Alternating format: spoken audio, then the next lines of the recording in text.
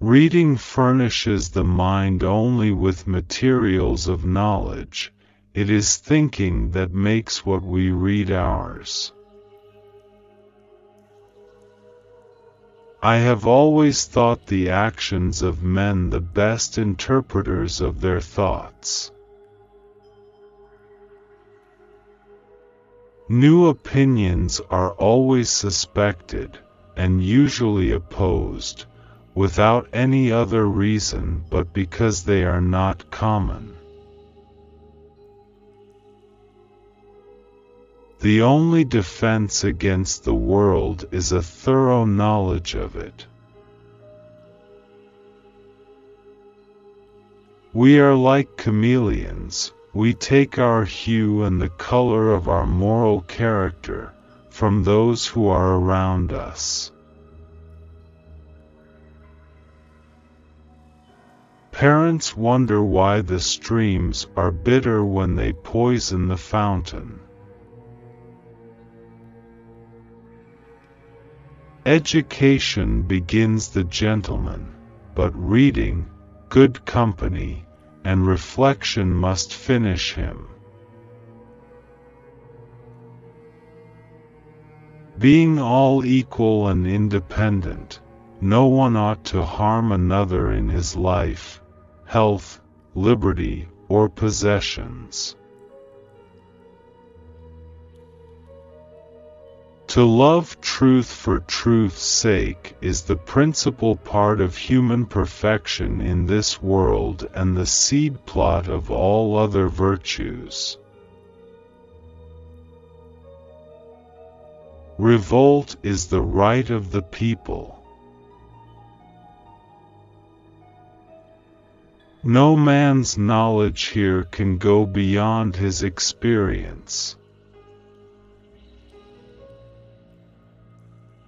There is frequently more to be learned from the unexpected questions of a child than the discourses of men. So that, in effect, religion, which should most distinguish us from beasts, and ought most peculiarly to elevate us, as rational creatures, above brutes, is that wherein men often appear most irrational, and more senseless than beasts themselves. The Bible is one of the greatest blessings bestowed by God on the children of men. It has God for its author, salvation for its end, and truth without any mixture for its matter. It is all pure, all sincere, nothing too much, nothing wanting. To prejudge other men's notions before we have looked into them is not to show their darkness, but to put out our own eyes. All wealth is the product of labor. The great question which, in all ages, has disturbed mankind, and brought on them the greatest part of their mischiefs, has been, not whether be power in the world, nor whence it came, but who should have it. Our business here is not to know all things, but those which concern our conduct.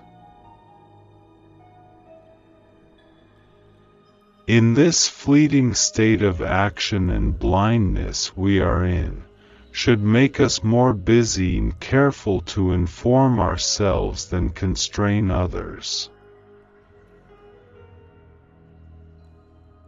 Reverie is when ideas float in our mind without reflection or regard of the understanding. A sound mind in a sound body is a short but full description of a happy state in this world. He that has these two, has little more to wish for, and he that wants either of them, will be little better for anything else.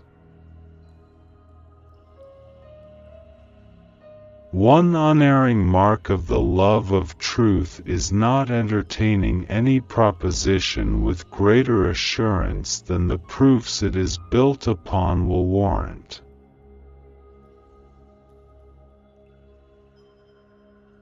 Fortitude is the guard and support of the other virtues.